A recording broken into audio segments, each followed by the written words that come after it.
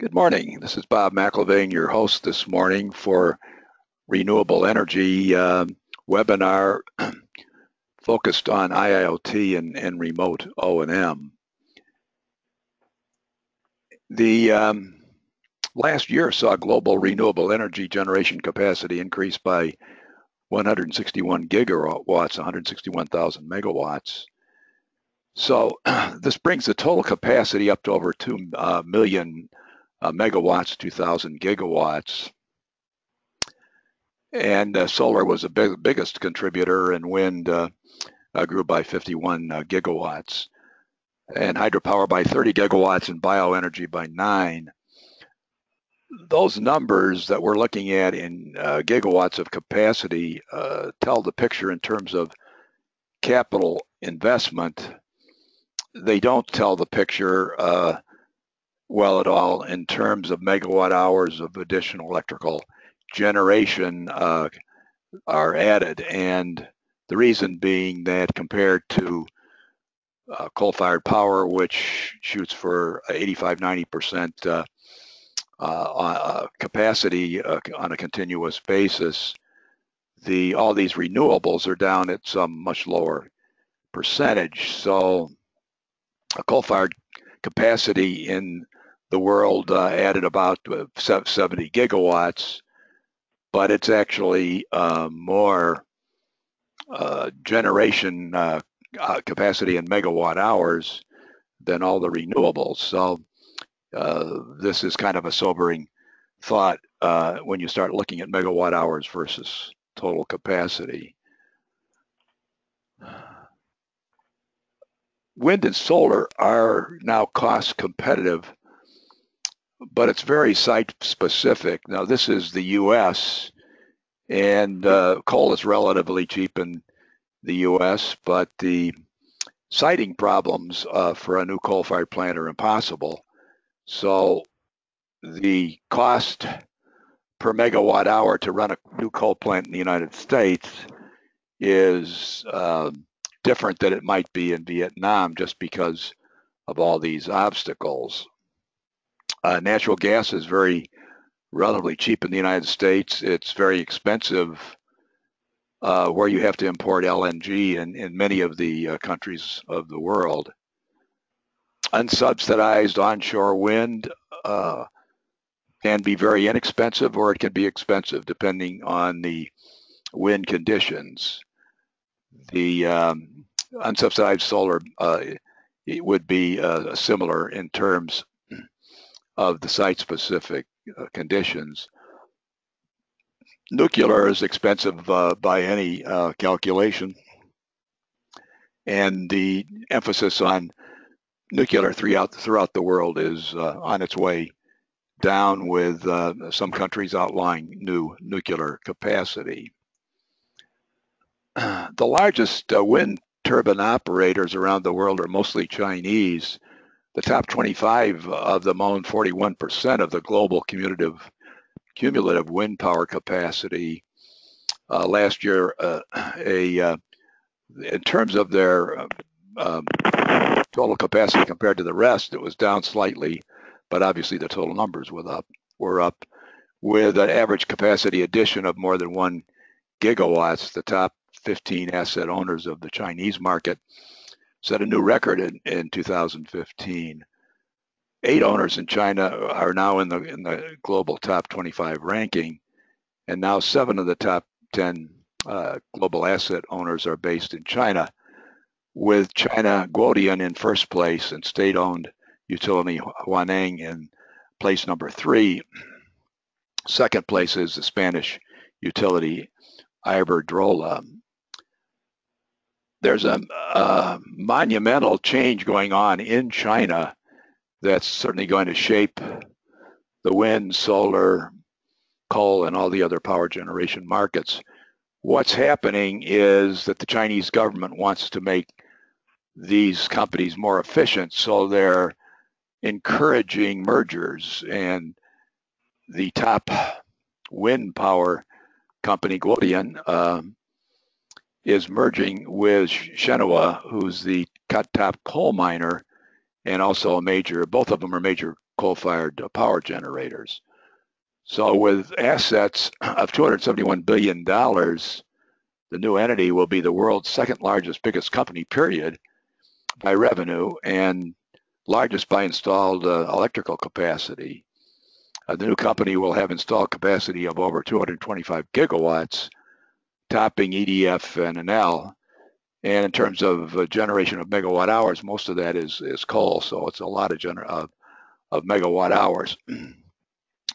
Cambodian is the largest wind farm owner with 32 gigawatts of wind capacity, or 14% of the total for the combined company. Coal accounts for 77%, solar 1%, and hydro 8%. The merged entity will account for 13% of both China's power generating and coal mining capacity. The ultimate goal is to form bigger energy companies that can hedge against market risks between coal and power. China Wanheng, the country's biggest coal-fired power producer and the world's third largest wind energy producer, may merge with State Power Investment Company, which also owns State Nuclear Power Technology Corporation. So these are major changes, and the Chinese, with a very large percentage of the world's population, and certainly a great need for generating capacity, are helping to shape the markets. So the American market is becoming more concentrated, and BHE is leading the way.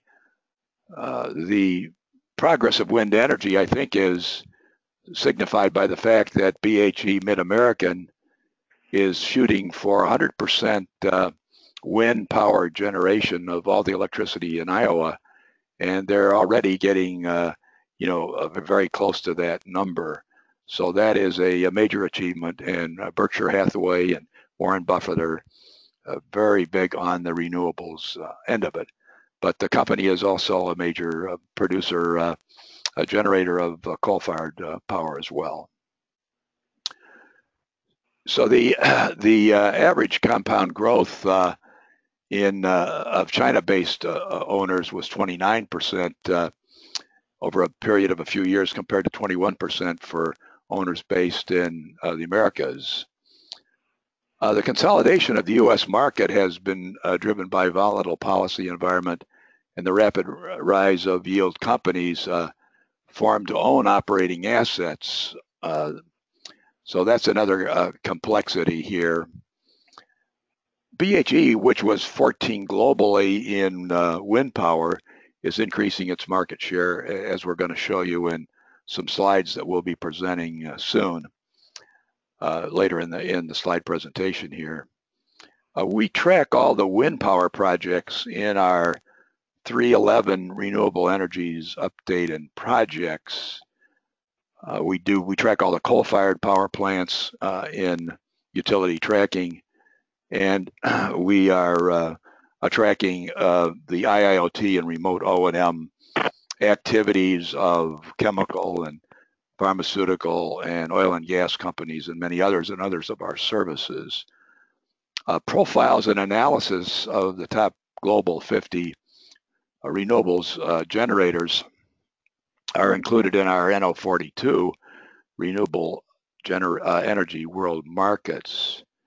Now, we forecast the guide, which is the software and services control and the measure all the instrumentation for wind, solar, and other renewables in our NO31 Industrial IIoT and Remote O&M. Offshore wind has a special place, and it could be much, much bigger in the future.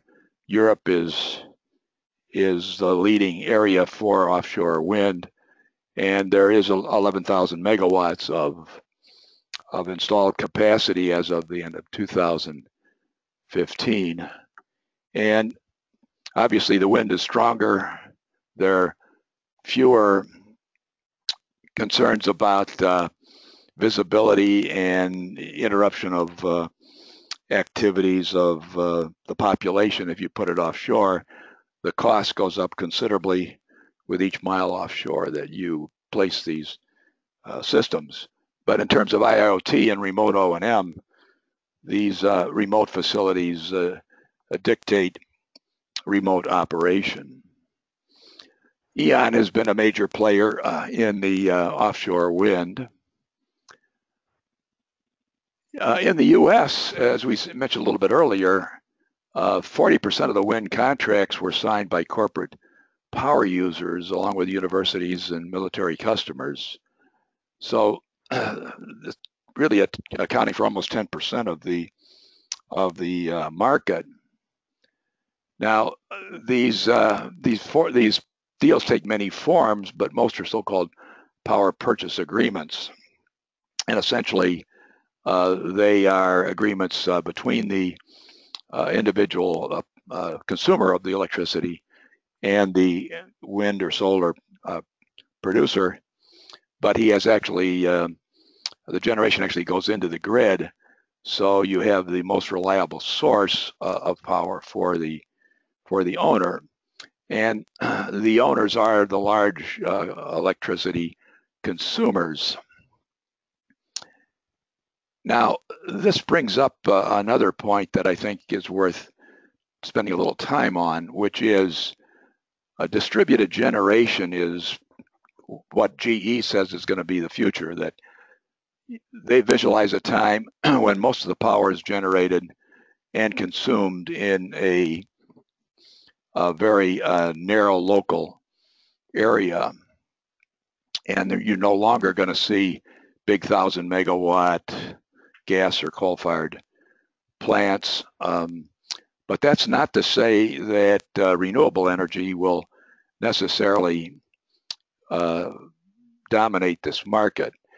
In fact, GE and a number of the other manufacturers of gas engines and turbines are basically saying that there's a huge opportunity for gas engines in this marketplace. And the reason being that you have emergency power requirements for instance, all your computerized networks, and you might have a 400 megawatt requirement for an Amazon or one of the other big players. And you need that backup power to keep all the computers running and the servers and so forth. But by putting the air pollution control equipment on those emergency gas engines, and there might be like 200 1 megawatt engines at one of these places, you are providing potentially an opportunity for additional power. And so if these units were to operate as standby power rather than emergency power, there would be a huge increase in generation requirements, and a lot of that would be gas driven. The other aspect of that is that these gas driven generators produce CO2, and a big market is looming for the combined heat, power, and CO2 for greenhouse gas, like for greenhouses. Shell, for instance, supplies CO2 to 550 greenhouses in the Netherlands. The CO2 makes the plants grow 40% faster than without the 600 parts per million of CO2. In other words, at 400 parts per million, they grow at one rate. At 600 parts per million, they grow 40% faster. And the potential is huge. The Empire State Building alone could grow enough wheat to feed all of Manhattan. So this is a competing set of technologies. Also, from the greenhouse gas standpoint, there is the observation by a consortium of universities that are using the satellite data to indicate that the world is somewhat greener now than it was 20 years ago. And the additional even 40 or 50 parts per million of CO2 in the atmosphere is what they at least think is the reason for the additional greening of the country, of the world. So these are all considerations that down the line may or may not prove to change some of our views about global warming. I personally was involved in the acid rain program from day one and testified before Senate subcommittees about acid rain, and was involved with the boiler companies in putting in the scrubber systems, which we thought were mainly to keep the trees in the forest from dying. It turns out it was a very good move, but 15, 20 years later, it turns out it wasn't the acid rain, which actually, in many cases, actually makes is needed. The sulfur is needed for the plants, but it was the SO2 reacting with ammonia and other basics elements in the floating around in the atmosphere to produce these very fine particles, which were the serious reason to take out the SO2. So the science that we talk about as being complete and accurate is not necessarily that way, and I think you just have to factor that in over time. Almost 55 gigawatts of wind power capacity was added in 2016, and so the total capacity is nearly 487 gigawatts, and China, it led the way in new installations, despite the market demand being mediocre. Asia represented about half the added capacity, but contrast to the coal-fired power, where it's more than 80% of the new coal-fired capacity was in Asia. But there was activity in more than 90 countries. Looking at it from the supplier standpoint, Vestas is number one, GE is number two, and Goldwind is number three. But it did have a tremendous year in China and outpaced the next closest OEM in China by more than 4.5 gigawatts, as no other Chinese turbine OEM installed more than 2 gigawatts in 2016. Siemens fell to fifth spot globally, but it is pretty heavily, it is a leader in the offshore wind. Let's talk for a minute about the renewable energy IIoT and Remote O&M. Duke Energy's Renewable Control Center in Charlotte uses powerful and secure technology to monitor wind and solar plants across the country. Duke entered the wind power business in 2007 and launched its commercial solar business in 2009.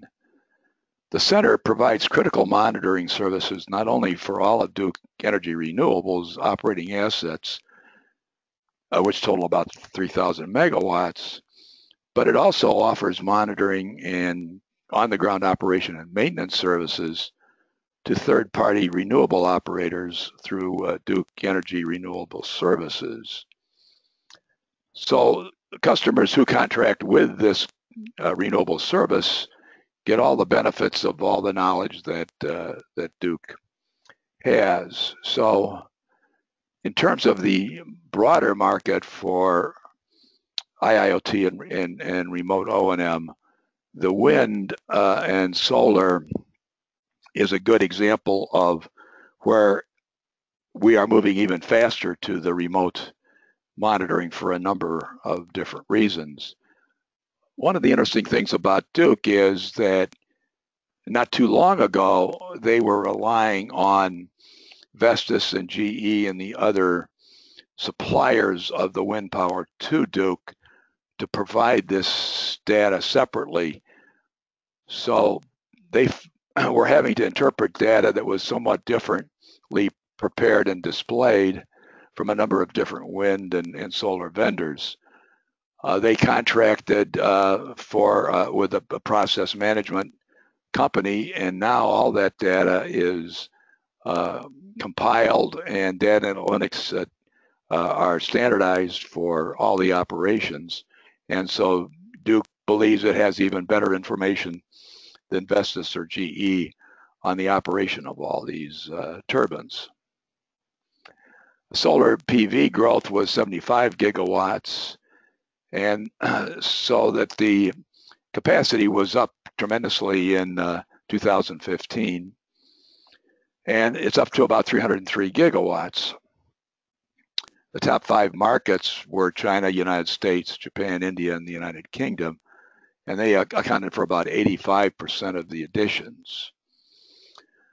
In terms of cumulative capacity, the top countries are China, Japan, and the United States. Italy is a distant 5th.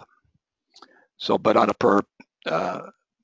per person basis, Germany, Japan, Italy, Belgium, and Australia are the leaders. The First Solar is the leading PV developer here in the United States. Solar PV IIoT ecosystem can be described in terms of the hardware, on-site measure of irradiation and weather, monitoring systems which keep track of every single component and the entire plant performance, smart meters to measure energy yields at the grid connection, or if necessary behind every inverter. Closed circuit TV systems provide on-site visibility. Servers ensure the flow of data to the monitoring solution provider and the OEM specialist. From here, the data is made available to the asset manager and the owner through easily understandable web portals and detailed reports. These SCADA systems are really just part of the picture. These process management cloud-based systems offer the opportunity for data to be available to the component suppliers as well as the owners. So the IIoT can be used to optimize the microgrid as Faith Technologies in partnership with Schneider Electric is going to demonstrate by building the largest, most advanced microgrid in the Midwest to power a nature preserve, and it uses a combination of renewable energies. The remote centers have many advantages, and the one of which we believe is underutilized, which is called the practice matter experts or wisdom, but we believe that a lot more cultivation of these niche experts is needed. Concentrating solar thermal power saw 110 megawatts of capacity come online in 2016. And the global capacity is about 4.8 gigawatts. It's not a large amount, but it does require a lot of combust flow and treat analyzers and pumps and valves and filters, and it's a very tough environment with the corrosive geothermal situation that you run into. The South Africa led the market in new additions in 2016, and followed by China. Japan has the largest reserves, but these are the hot springs that are sacred, and so they're underdeployed in terms of the use of them. So there are a number of companies like LT Solar that design and deploy SCADA systems for controlling and operating solar farms. Global hydropower capacity additions in 2016 were about 25 gigawatts, and so you've got over a million megawatts or 1,000 gigawatts now in operation. China, Brazil, and the U.S. are the largest producers of hydropower electricity generation.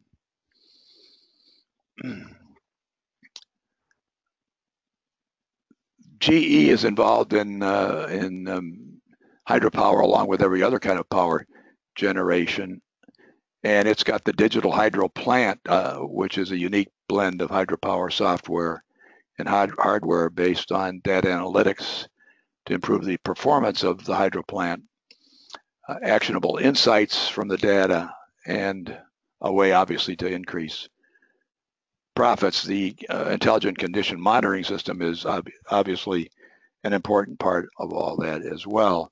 And of course, you've got the big turbines and other rotating equipment in a hydropower plant.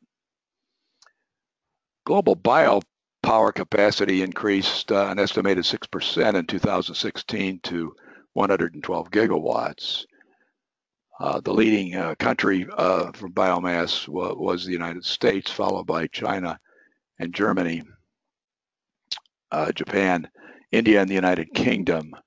This doesn't include waste to energy, and the waste to energy market is booming as a way to get rid of your garbage more than as a way to generate a non-fossil CO2 generating power. Geothermal plants are growing, but at a relatively slow level, with an estimated total capacity of 13.5 gigawatts by 2016. The United States has about 3.6 gigawatts of hydropower, compared to the Philippines with 1.9. And that is a place, for instance, where BHE Energy Renewables is working. They have some of that 1.9 gigawatt capacity in the Philippines. Yokogawa is very active in providing monitoring systems for geothermal, as well as every other type of power. And they're working with the Microsoft Azure IoT suite and using cloud-based IIoT architecture. And they have a unit in Indonesia controlling the Garut power station. It's been operating for more than 30 years. And they monitor and control, for instance, Unit 5 steam turbine and auxiliary features with the Centum VP integrated production control system. Emerson Systems is applied to geothermal plants in many areas with the Ovation control system, which has been applied on a variety of types of geothermal plants. And the philosophy is integrating a high level of process automation to ensure consistent operation and result in the fewest number of outages and extending the maintenance cycles. We are tracking all the major IIoT and remote O&M operators who are using these technologies, and this includes a number in the power industry, but also chemical, semiconductor, pharmaceutical, and other industries that are embracing IIoT and remote O&M, and specifically around those process companies or process industries that use combust, flow, and treat components. We also, so we're providing profiles, 15, 20-page profiles of all these 550 companies. We have taken it to the next level, which is a complete decision system for one company, which is BHE. And this has the alerts, answers, analysis, and advancement components that are desirable to maximize the decision making to get your total lowest cost of ownership. This has included, it's an ongoing system that we're providing, and this includes 9 hours of webinars that were conducted just on one NOx reduction issue, and this resulted in what the plant personnel labeled as wise crowd decisions, and the ultimate solution involves combustion optimization, some unique use of chemicals, and a number of other innovations that wouldn't have come from just one vendor. So BHE is spreading out. They own Mid-American. They in the Iowa type area, they own Pacific Corp, Nevada Power. They've bought 2 gas pipelines. So they have lots of needs for IIoT and Remote O&M. Their revenue generation is not only in the United States, but they have small amounts of it in the United Kingdom as well. And the Mid-American group that you see listed is one of their major generating areas or subsidiaries. But Pacific Corp and Nevada Power and Sierra Pacific Power are the others, as well as BHE Renewables. And they're fairly diversified, but they're moving more toward the wind and renewables, as you can see from these slides as well. And they're making major wind and solar investments. There's substantial cash is going into capital expenditures in the renewables area. And here are their plans based on what they're going to be spending at each of the subsidiaries. They're the largest wind turbine operator in the U.S. and they are in the midst of a $3.6 billion investment that will involve 1,000 more turbines on top of the 2,020 it already has in Iowa. When it is done, the utility share of its energy that comes from renewable sources will catapult from 55% to nearly 90%. Now that's just Mid-American, that's not the parent corporation.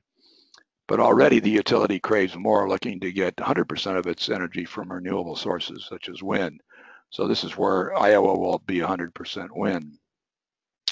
It would take about 2 billion and 550 turbines more to bring Mid-American close to the 100% goal, according to Bill Fairman, who's the CEO of Mid-American and has led Berkshire Hathaway subsidiary in the march to renewable energy. Now, wind repowering is another opportunity that with longer rotors, upgraded gearboxes, and controls can make a very good return on an investment. And so there's 424 megawatts of those underway at BHE in the wind repowering. The environment plays a big role in all the subsidiaries, and this goes into some of the environmental activities at BHE. A little bit more on their power generation distribution and how much of BHE Renewables, which is not restricted really geographically and is operating in many states and then overseas as well. And these are some updates on some of the BHE Renewables activities. In our decision system for BHE, we have details on every one of the plants. Uptake Technologies has signed 2 wind power contracts for 2 wind power businesses owned by Berkshire Hathaway. So for Mid-American and BHE Renewables. And so it will be providing the data analytics to help monitor the problems and quickly improve performance. at the renewables activities of these two subsidiaries. So let's get into the control and instrumentation. The ABB provides their Symphony Plus for wind, and it's scalable, completely automatic solution for operators and owners of not only small but large power plants as well. Luft and other OTT hydromet companies are supplying renewables instrumentation. They're providing accurate wind sensors for wind and sensors also for the solar systems as well. Wind turbine condition monitoring is extremely important, as we'll see in a little bit here on, because of a lot of the problems. And the certainly reducing operation and maintenance costs and improving reliability have become top priorities in wind turbine maintenance strategies. In addition to the development of more highly evolved wind turbine designs intended to improve availability, the application of reliable and cost-effective condition monitoring techniques offers an efficient approach to achieve this goal. State-of-the-art methods for determining the maintenance strategy are reliability-centered maintenance, RCM, which consists of preventive maintenance based on performance and or parameter monitoring and subsequent actions. In this strategy, condition monitoring is used to determine the optimum point between corrective and scheduled maintenance strategies. GE Bentley Nevada is a major player in measuring wind turbine vibration, and that system can be incorporated into the pulse point monitoring service. And of course, Bentley obviously can integrate with Predix and the other GE systems. B&J Vibro monitors 7,000 wind turbines around the world, and they have a system that really includes the instrumentation, but also reliable fault diagnostics and turnkey condition monitoring solutions, and they're tailored to specific customer needs. National Instruments provides analysis of vibrations. They believe that a high-resolution spectrum analyzer gives you a much better tool to make these measurements. DNV in the Netherlands has a test facility for renewable energy control hardware. And I'd like to spend a little time on the NREL here in the US. And they have a number of initiatives going with the DOE money and an investment from 25 partners relative to condition monitoring and operation and maintenance search on gearboxes. This also includes assets represented by owner-operators of about 40% of U.S. capacity, and the data records are being expanded, but are covering the gearboxes and generators for a substantial number of U.S. plants. We're going to present a few slides that are a combination from some of their more recent updates in the last few months and some that were presented in 2016. But the filters used in the cooling and lubrication are critical, and filter testing is now complete on 6 units. There have been a number of publications and presentations that are available to you, and I certainly recommend their site. The research needs that they identify They point that most of the turbines around the world are actually out of warranty, so the plants are on their own to make the needed changes. A 1% performance improvement could generate 1.2 billion in additional revenue with a 30% capacity factor. That 370 is up now, so that number is even larger. There's extremely high replacement costs for most subsystems. So the O&M reduction in business opportunities would include a reduction in 21% of the life cycle cost for offshore plants and 11% for land-based plants. Further reductions are achievable by improved O&M practices. And NREL pegs the market for global O&M and renewables at 20 billion by 2023. The bottom line on the failures is bearings represent 76% of the failures, gears 17%, and lubrication and filtration systems 6.6, with the housings included in that category as well. Gearbox reliability is causing the longest and most outages, and then the generator and blades are the next two in line. So the gearboxes is a big focus for improvement, and they have been being improved over the years. As you can see, a huge improvement in gearbox reliability. The condition monitoring and O&M is being identified, problems and solutions being identified, and there's the NREL website that pursues that has a lot of good data on this as well. So performance and condition monitoring data analysis are two tools to achieve fault diagnosis and the remaining useful life prognosis.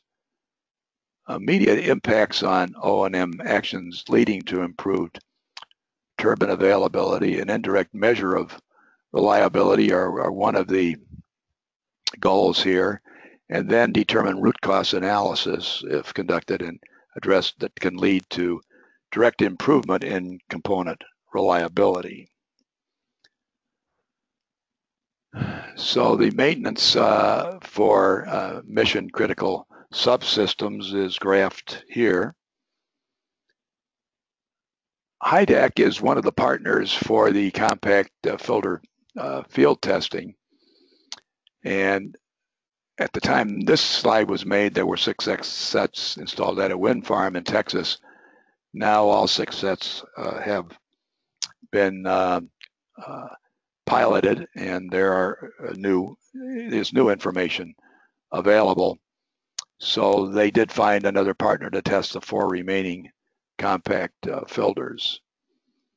HYDAC is one of the participants in that, and they provide filters, pumps, and condition monitoring for wind turbine lubrication and cooling systems.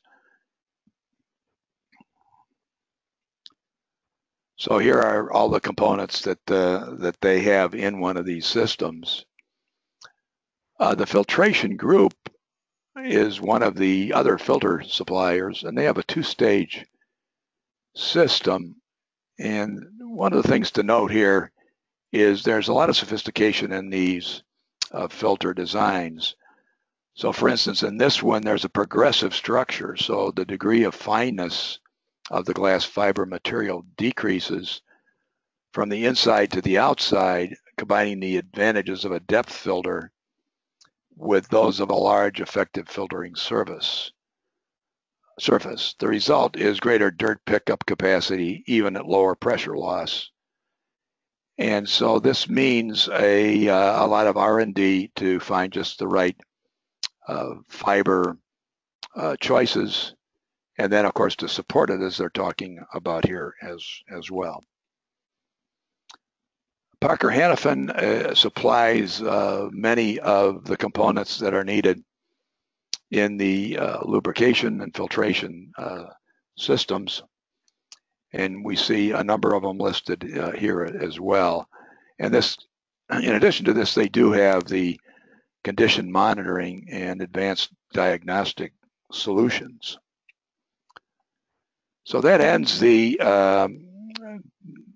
program for today. I'll take any questions if there are any questions. If not, I'd like to remind you that we do have a nuclear webinar that'll be coming up in a few weeks. And every 3 or 4 weeks or so, we're now conducting another IIoT and Remote O&M webinar. And this is Bob Mcilvaine signing off for today.